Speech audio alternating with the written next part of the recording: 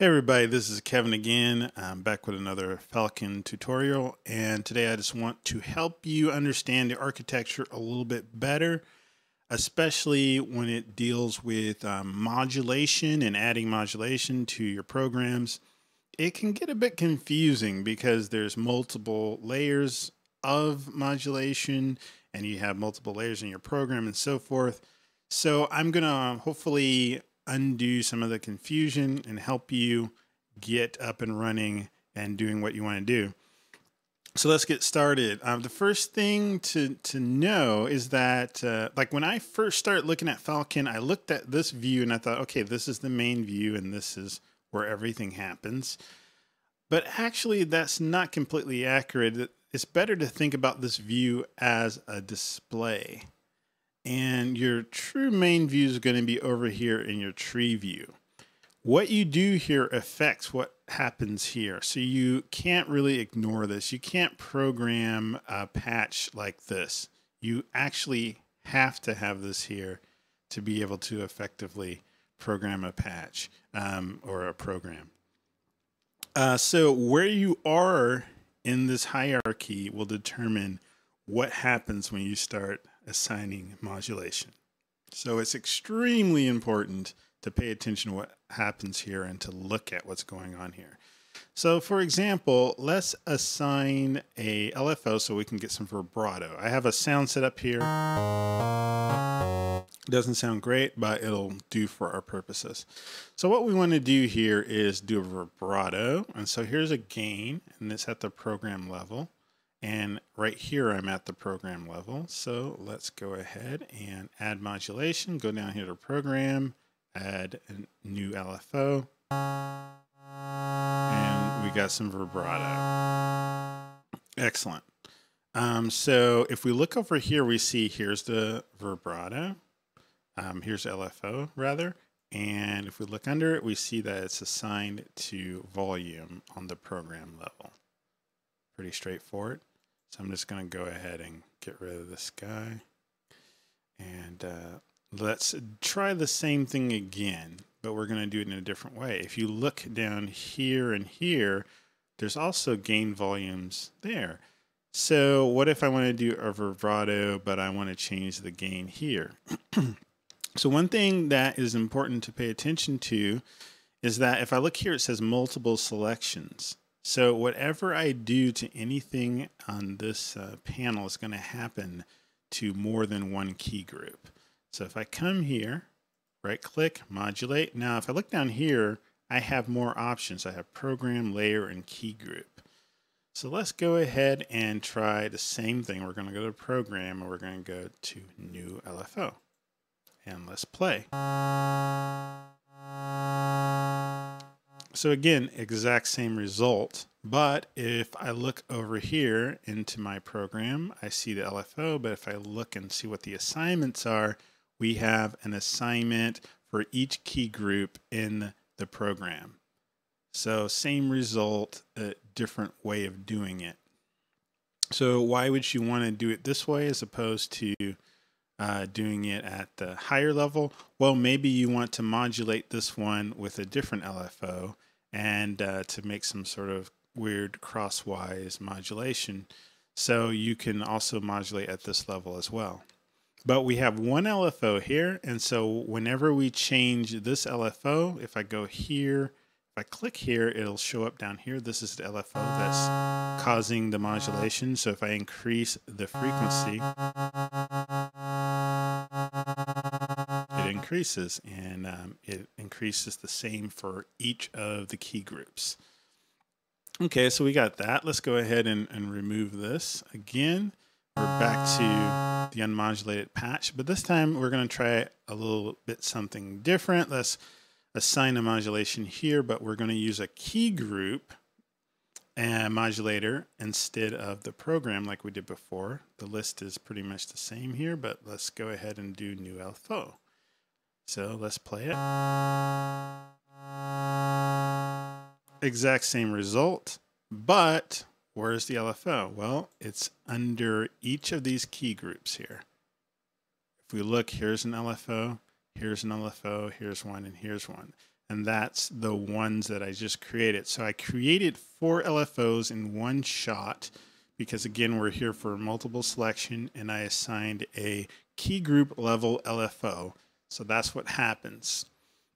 Now, if I were not at the program level when I did this, if I was at a key group level, you see here it says key group 1. So if I try to assign a modulation now, let's just assign another LFO here.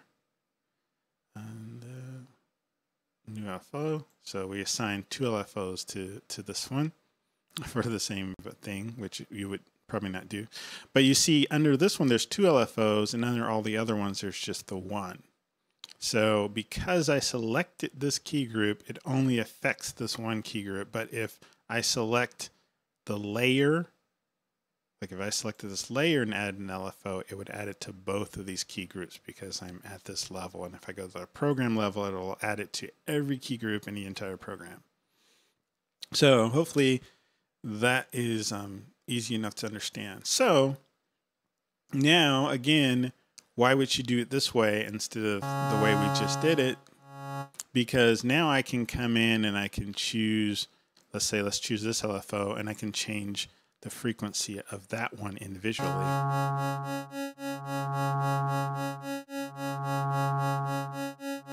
And now we have different frequencies for different layers. So that gives you more flexibility if you need that.